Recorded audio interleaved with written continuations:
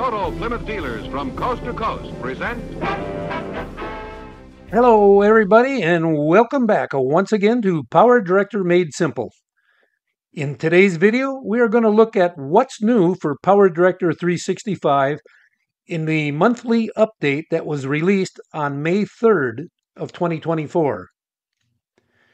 Usually Cyberlink releases an update at the beginning of each month, and these updates can include some bug fixes, some new titles or transitions, new features such as the recent AI features, and every once in a while, a major change to the user interface. Cyberlink seldom gives information about bug fixes that may have been included. And within a week or so of the update, their web page interface will catch up with the software release, and that website will give more precise information about what's new. Now here's the URL for checking on what's new in PowerDirector. Right now, let's take a quick look at each new item included with this May update.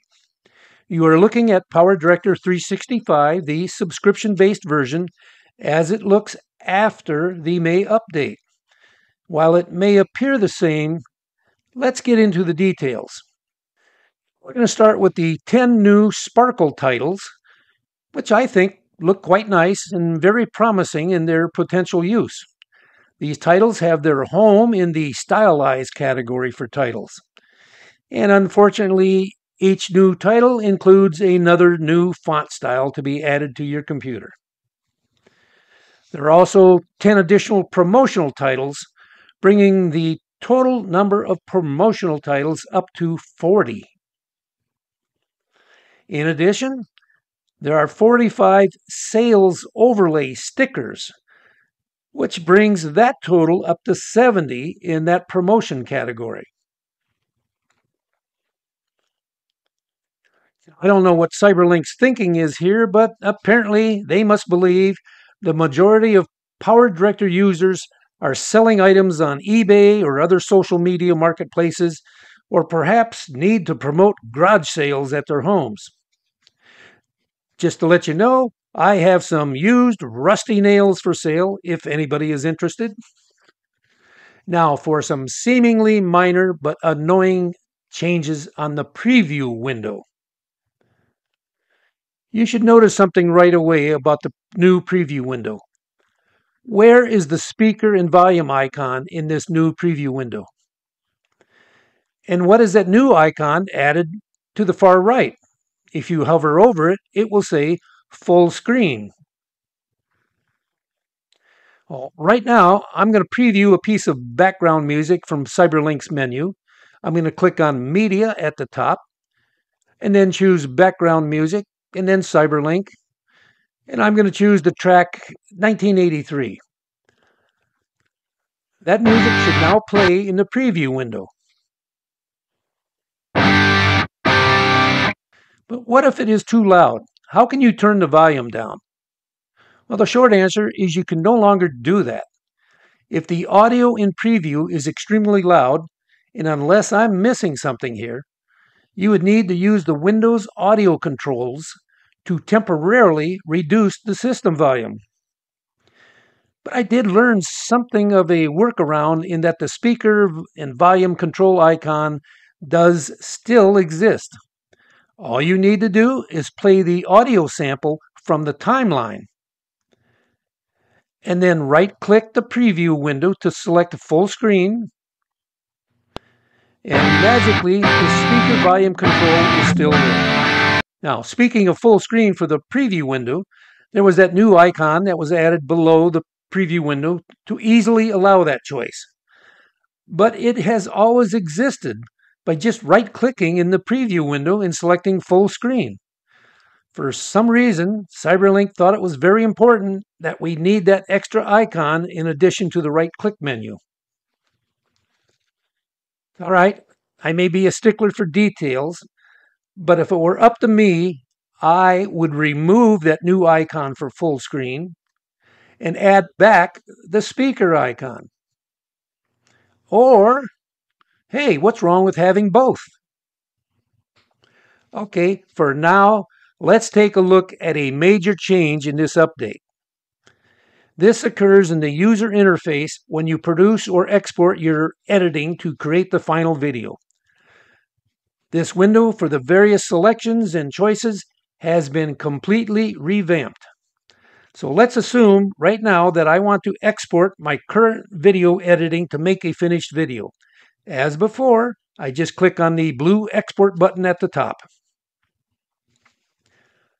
For starters, Cyberlink finally fixed one little oversight that I pointed out a few months back. When you clicked on export, what used to say produce, the name of the new window that opened was still called the older term of produce. But now, when you click on export, the new window is called export. Well, at least we have consistency now. Notice the new export window. Gone are the buttons which were used to choose file formats such as H.264, MPEG-2, YouTube Online, music, and so on. They are all still there, but have been replaced by menu choices at the top of the window. Within the new video settings section near the middle, all of the typical formats, codecs, and resolutions remain, except for the choice of bit rate, which has been reduced to what amounts to be low, medium, or high, with the medium settings always being the recommendation. Now, anything else is available as a custom setting, which can be saved as a profile. Speaking of profiles, now for the bad news.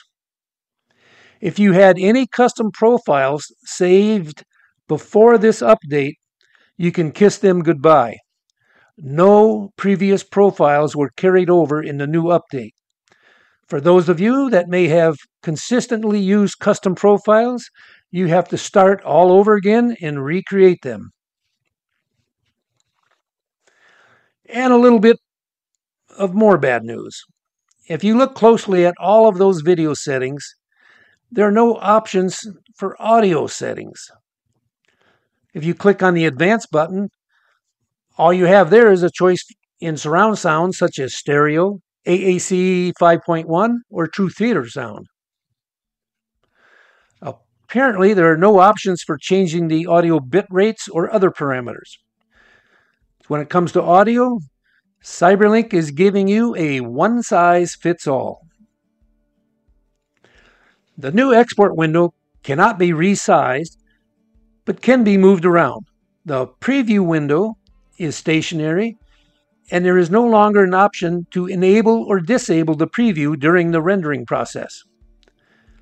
And there no longer is the colorful circle reminding you of the available space on your chosen drive, the amount of used space, the amount of remaining space, or the amount produced so far in the rendering process.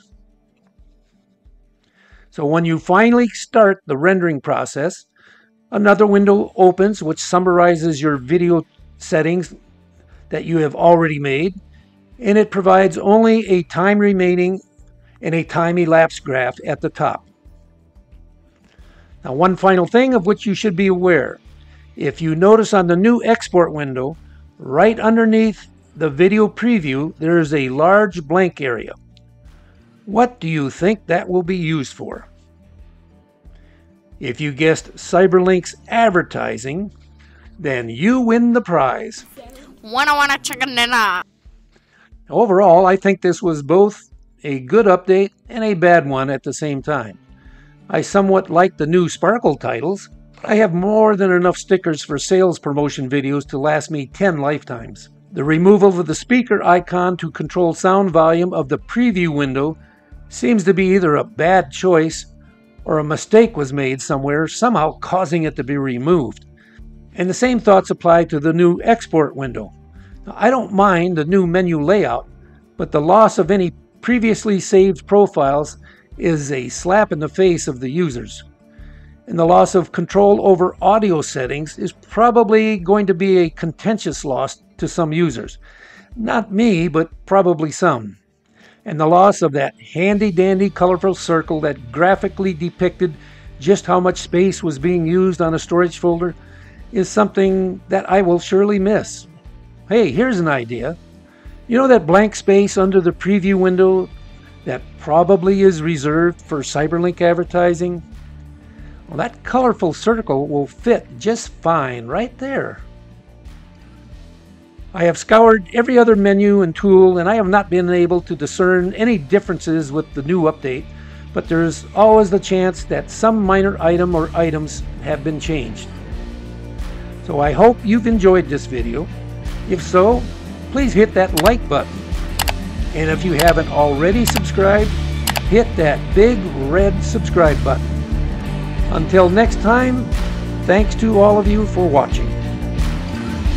This is George Penniman signing off with a reminder from the National Safety Council. September is Child Safety Month. So parents, teach them to cross at corners, obey